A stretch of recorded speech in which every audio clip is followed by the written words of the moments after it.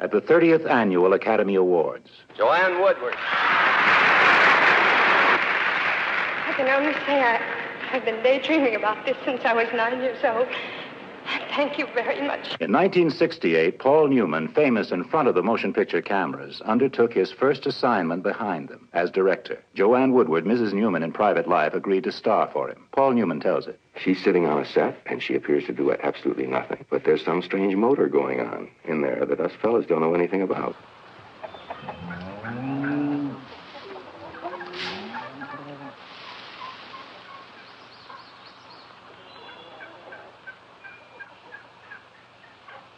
Ho, ho, ho.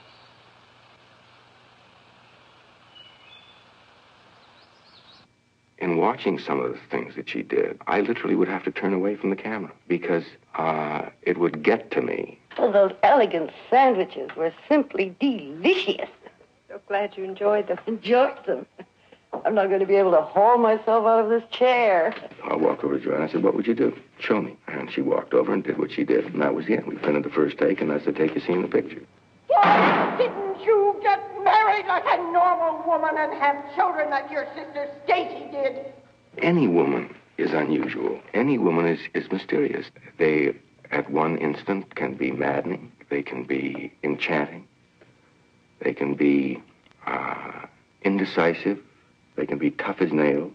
And that's really, to me, the mystery of Rachel, that she explodes one minute in tears and the next minute in laughter.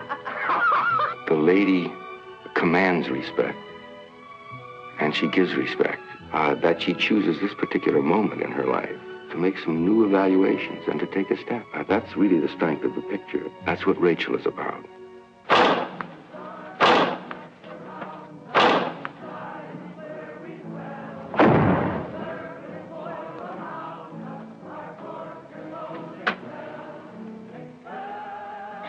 Hold on to me. I think you want to. Be willing, please. Please allow what you're feeling. It's just such a new experience, having contact with anyone. I believe the Lord is here this very minute wanting to help us. Oh, please, Lord. Please free these people from all their suffering.